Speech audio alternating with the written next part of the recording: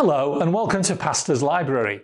This is the channel where we discuss everything to do with theological books, books that might be on your bookshelf as a pastor, as a minister, as a vicar, books that you might have on a reading list for a bachelor's or a master's degree. And I hope you'll enjoy this. If you do please give us a thumbs up on YouTube, and remember to click subscribe and click on the bell, and that way you'll be amongst the first to be notified every time we send out a new edition of Pastor's Library. So today I want to talk a little bit about commentaries and a basic commentary on the Old Testament. Sometimes we look at the New Testament first. We often find it easier to engage with, but thank God there are Old Testament theologians who break these things down and help us. And these men sometimes these women are giants on whose shoulders we can stand. And there is a great New Testament series by Tom Wright called The New Testament for Everyone, which comes in Mark for everyone, Matthew for everyone, and so on. And there is a similar system for the Old Testament. And these are written by John Goldingay.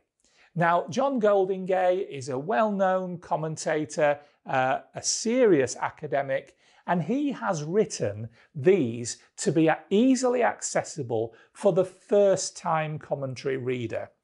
And Genesis for Everyone comes in 2 volumes. Then there's Exodus, Leviticus, and Leviticus for everyone, and Numbers and Deuteronomy for everyone. So those come in a pair of books per volume, and it goes through the whole of the Old Testament. As he travels through, he makes his own translation of the Old Testament. So you can see the Word of God on the page is John Goldingay's own translation. Now, these books are excellent introductions to the Old Testament.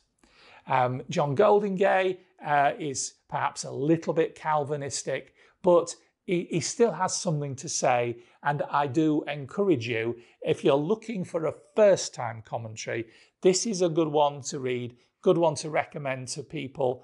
Maybe you might have a house group that want to read through the book of Genesis together, and this is a good reference point for them to start with.